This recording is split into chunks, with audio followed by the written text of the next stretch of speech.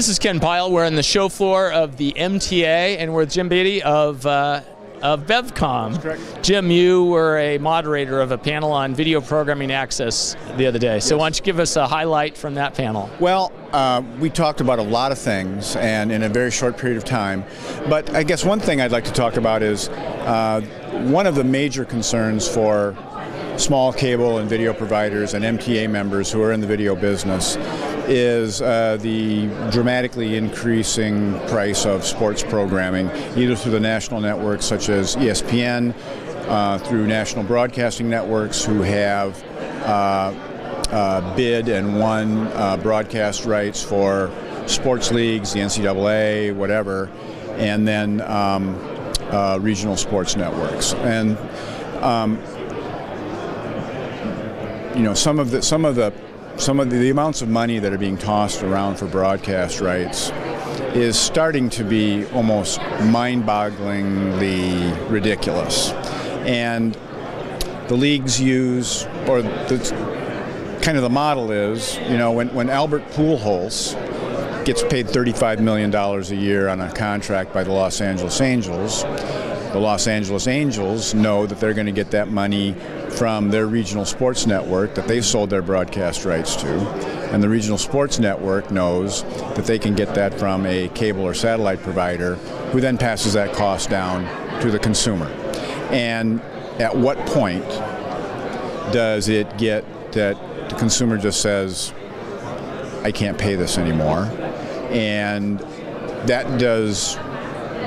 doesn't do anybody any good. It doesn't do us as providers any good, and it doesn't do the network any good because they lose subscription fees. So it's part of the panel is, you know, what can be done about that? And there's been discussions about, well, is the time ripe for a sports programming tier? And perhaps not yet, I guess, is the answer. So, well, didn't Tom Cohen mention something about adding a fee or something? The way, you know, some of the large satellite providers. Right. Satellite providers have been adding a sports programming fee or surcharge to the bills to their companies. I'm not sure if that fixes the problem. Right. I think what it does is it may indicate to the consumer that perhaps sports programming is a major driving force in why their rates are going up significantly every year. And maybe it's kind of a backdoor way of putting pressure on either Congress or the FCC to deal with rising rates, in particular sports programming rates. Well, and it's interesting, too. It'll be interesting to see if the people who really aren't that thrilled about having sports programming just cut the cord entirely and, you know, use other services over the top. Right. And I think, you know, it's like, I think it's pretty clear that perhaps 70 to 80% of our customers may never watch any sports at all on television. The problem is you've got that 20 to 30% of people who do watch it, of which maybe 10 to 15% are avid sports fans. Right. And they'll pay whatever to get access to that content. The problem is the people who don't ever watch it are subsidizing those who do.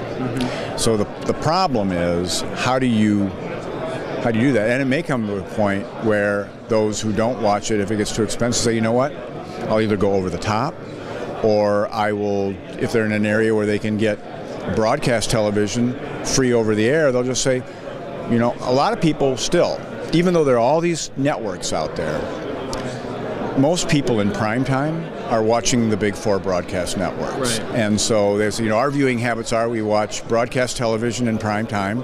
We can get that free over the air, and then we can either, the other programming we watch on occasion, we can either get through a Hulu box or you can watch a whole series if we have a Netflix subscription. So there may be ways around it where they might just say, we'll go free over the air, And whatever we can get over the air, we'll watch, and the rest of it we'll try to get over the top. And I can imagine then, eventually if that happens in significant numbers, then the price per subscriber for the programming will go up even higher for the sports. I think it's kind of the problem is that the networks have paid a lot of money for these broadcast rights.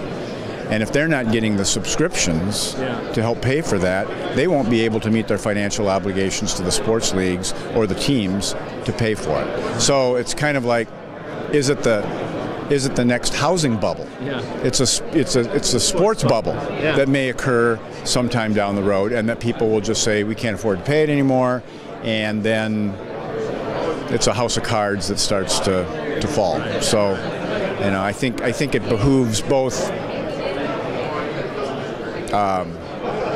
satellite and cable providers and telcos that are in the business and networks to see if there's some sort of solution to this problem. And the thing that kind of gets me a little bit is it just seems to go further and further down in the chain, to the college, to the high school, where people are buying programming rights and so forth, and it's good. I mean, to support these things, but at the same time, it becomes very much about monetizing, especially when you get to the amateur level, monetizing things that are supposed to be for fun, right? Well, and I think that you've seen a lot of shift in college conferences of late, and that's driven by money and by broadcast rights. And, I think, we're here in Big Ten country, and next year, the University of Maryland and Rutgers University are joining the Big Ten. They did so only because of the money they thought that they could get as being part of the Big Ten network contract. And I think if you're a University of Maryland fan, and you now find out that your ancient rivalries that you've had in that conference for years with North Carolina and Duke and Virginia, they go away. Mm-hmm. And now your rivals you don't have rivals anymore. You've never had a rivalry with Ohio State or Michigan or Penn State. It's like it's only for money, and I think some of the alumni in some of these schools are saying, why are we doing this? Yeah. So what's the point? Yeah, what's the point? So what do you mean we don't get to play Duke twice a year in basketball anymore? That's what we live for. Right. And now we won't play Duke twice a year or 3 times a year. And so I don't know what the answer is, but it may be, like I say, there may be a sports bubble looming on the horizon. Well, Jim, on that note, I think that's a good way to summarize it, and appreciate your time as always. Thank you. Thank you. Yep.